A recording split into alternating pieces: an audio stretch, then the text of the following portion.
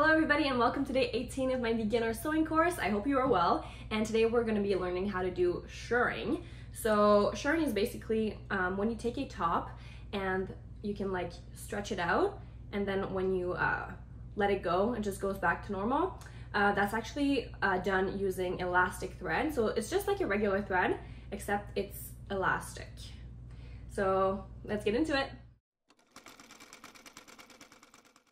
So when you're shirring fabric, there are two things to note. First is that the top thread has to be a regular thread. So I'm just using all-purpose white thread right now because it matches with my elastic thread. This elastic thread is what's going to go in your bobbin, and you can't wind that bobbin on your sewing machine. You have to do it by hand. Here I already had one done, so I'm not gonna use my thread from this. I don't have to waste more fabric or thread. So let me just show you how it's done. I'm going to undo it. Let me just get that out of the way. And the way that you're going to thread your bobbin is basically just how you would do it on your machine, except you're doing it yourself. So this edge, I'm gonna cut the tip, I think. Okay, that's better. Okay, so how you're gonna do this is basically just how you would do it on your sewing machine. So you're gonna find the hole and pull your thread through from the inside towards the outside. Just like that. Now you're gonna hold that in place while you roll your thread. And you don't want to pull on your thread, like don't do that. Like just place it gently and try to make it as even as possible.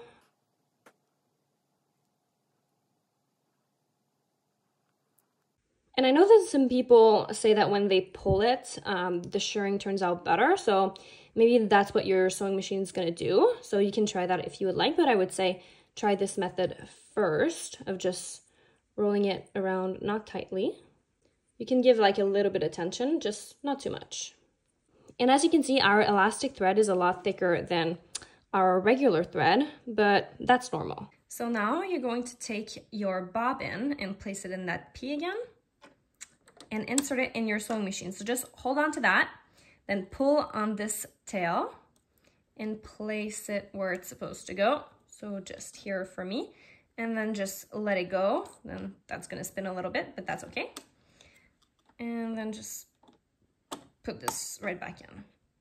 And now you can just thread your sewing machine. And now, as usual, you're gonna wanna put down your needle and grab that bottom thread.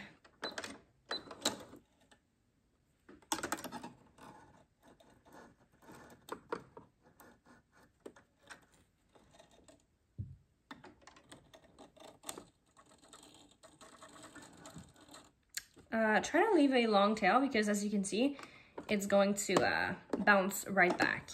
And trying to get your needle to grab the bottom thread is going to be difficult, and you might have to do it a couple of times before you actually succeed. So when you're shirring, you're actually going to be making a lot of rows.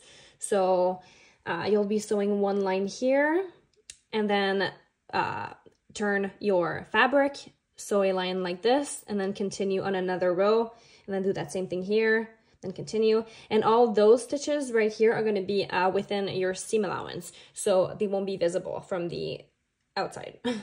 So you've got two options. You could take a ruler and some chalk and draw out those lines that you know exactly where to sew, or what you could do is just use the guides on your sewing machine. So what a lot of people do is just look at the edge of their presser foot, and that's how they can sew straight. So for the purpose of this video, we're just gonna make some lines with our chalk. And it's not gonna be very precise, again, because we're not like sewing an actual garment. But if you were, please make your lines more precise than this. I'm just eyeballing it right now.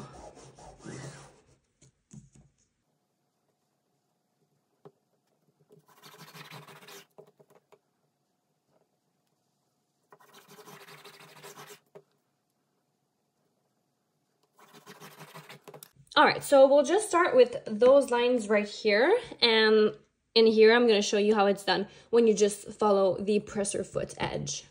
And I'm actually just gonna mark a seam allowance to make it very, very clear. So it's just gonna be right here. So if my cuts were straight, this seam allowance would make sense. Right now it doesn't make sense, but it's fine. So yeah, let's get to sewing. All right, so like always, let's take a look at our machine settings. So we are going to select the straight stitch, and the length should be higher. So mine regularly is 2.5. I'm going to adjust it to 4, and you should also adjust the tension, tension right here, to a higher number. So I'm just gonna put it at 10 and see how that looks.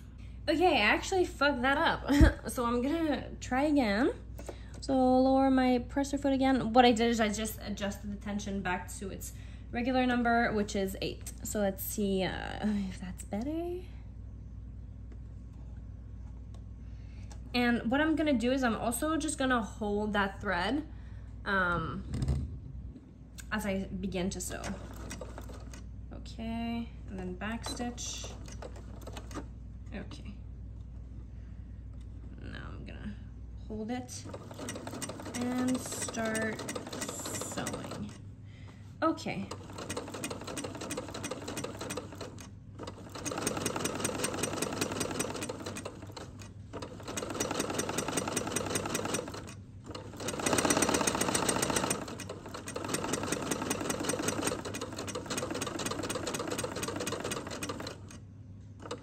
Once you get to the seam allowance, that's when you can turn it back.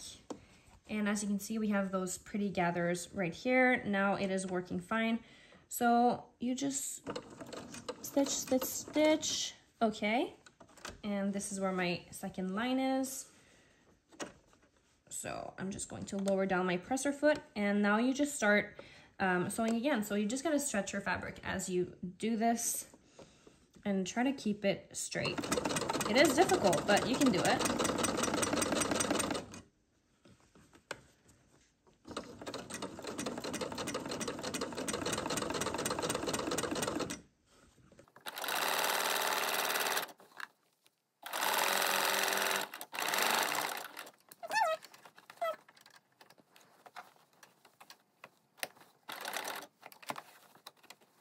So you always just repeat that same process that we first did.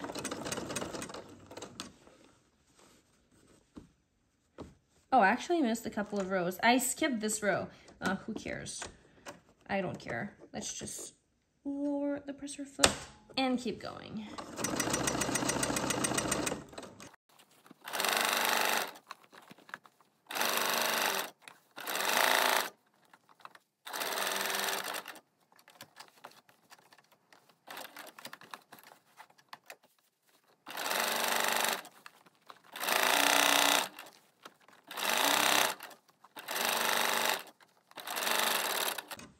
And now, since it's my last stitch, I'm going to backstitch.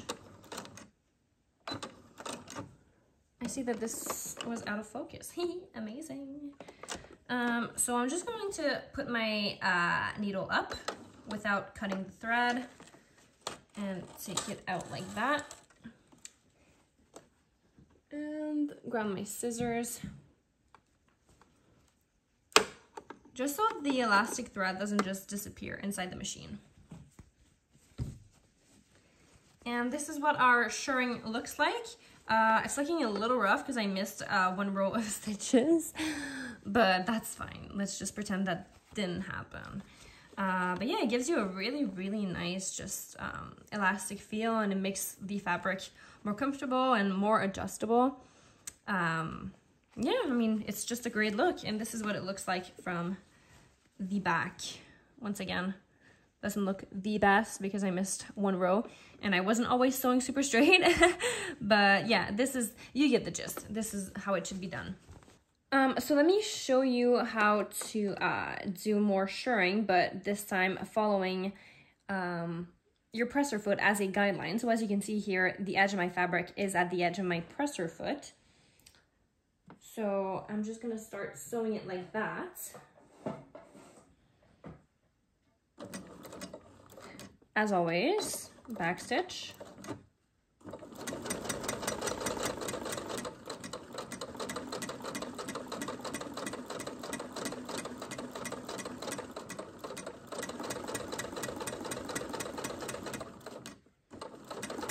And as you can see, I'm really using my presser foot as my guideline. When I get to the edge, you just pivot.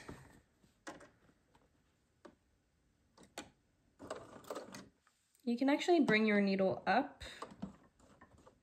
Just pull on it a little, just so it doesn't like gather up too much within the seam allowance, because that's annoying. Yeah, okay.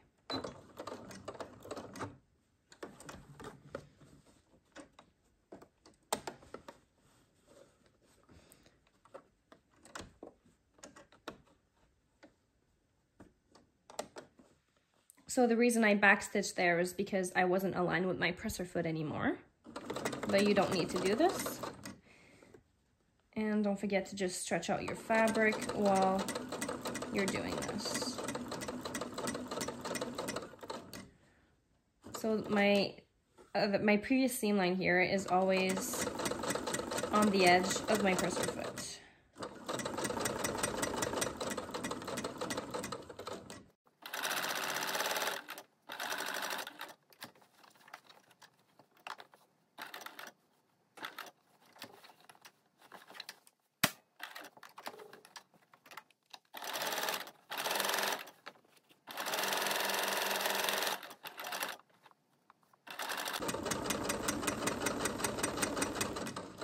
And I'm just gonna finish it here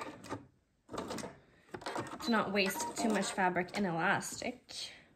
To not waste too much fabric and elastic. And this is what the gather looks like. And well, the shirring, I always call it gather, it's shirring. And this time I find it looks a lot neater. I don't know, I'm just better, I guess, at following the presser foot. And it actually takes a lot less time because you don't have to draw on those chalk lines. Another technique that you can do is to actually, instead of like sewing and then moving and then sewing, what you can do is just do one full line and backstitch at the beginning and the end, and then cut off your thread and then do that again on every line. It does take a bit more time though, but you can do it if you would like. So the last step once you're done shirring is to just take your iron and blow some steam. All right, hopefully you can tell, but that just makes the gather a lot more gathered. It's just the finishing step, and you can skip it if you want to, but it just makes it a lot nicer, I find. All right, everybody, it is the end of day 18. You have successfully learned shirring, or how to shirr fabric. Yeah, I mean, your homework is just to practice. Try using different settings, play with the stitch length. Right now, I used a really long stitch length, a stitch length of 4. So that's why the gathers are very gathered, but if you use a shorter stitch length, it'll be less gathered. So just play with that and make sure that you use the right fabric, because if you use a really, really thick fabric, it just won't gather at all. So that's why it's always good to practice with a scrap fabric. But yeah, anyway, I think we're done for today. So I will see you tomorrow.